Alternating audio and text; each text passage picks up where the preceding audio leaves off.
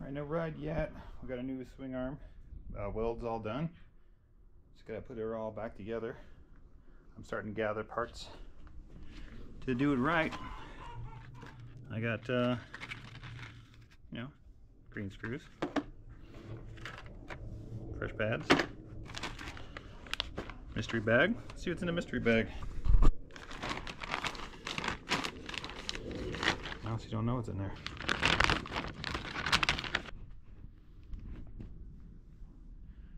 Alright, this is parts. Full bike. This is from Sunny. So this is from Alibaba. This is going to be a UKC1 display and Bluetooth adapter. So let's get this going. She actually packed it like a kilo. Interesting. There's a box in a box.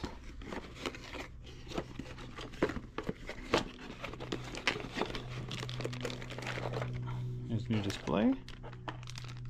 Looks like the old display, but slightly better. It looks basically everything you need. Here's my little dongle that I was looking for. Extra screws to mount it. So in theory we'll just plug and play and see if this works.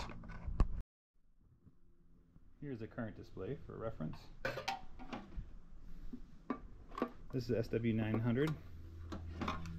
It's the new display. Honestly, you probably wouldn't even tell them apart unless you knew what you were looking at. Obviously I got all kinds of hardware on here. The one thing the new one has that the old one doesn't is a colorful display and a USB port located right here on the side, which is quite convenient. Here's what the old display would look like. You power it on.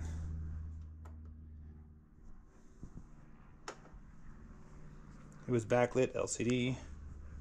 It's a BN3 number here. I'm not going to touch the throttle because obviously my wheel's on the ground and that would be dumb.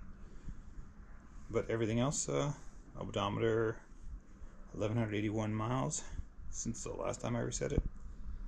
We still got battery life from the last ride. We're still in PAS 3. So let's just plug the new one in and see what happens. The both use is the same connector here, which is that 5-pin through. So let's just swap it. Alright, here's a new display just chilling here. I'm not going to bolt it in yet because I want to find out if it works. So let's fire it up.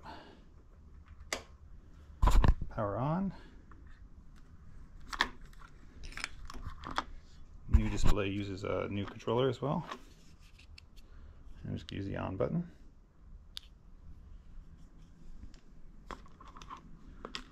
Fancy.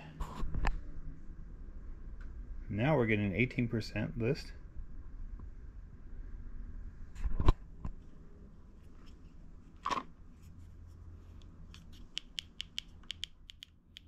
There's your pads assist up and down.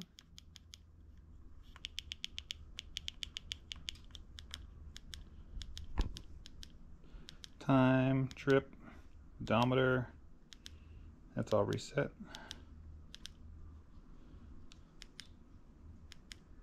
Average speed, max speed.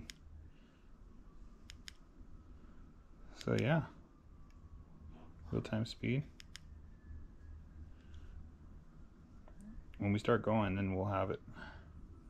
And it's got a built-in clock now too. The only thing I see that's a little funky do is this ZCRIDING logo that's on there. But I'm not worried about that. That's one more easy thing. Easy upgrade. All you gotta do is just plug and play. Swaps out the SW900 directly for the UKC1. Saying that right? Anything written on it? UKC I'll have a link to it in the description if you're interested in upgrading your display to a color display.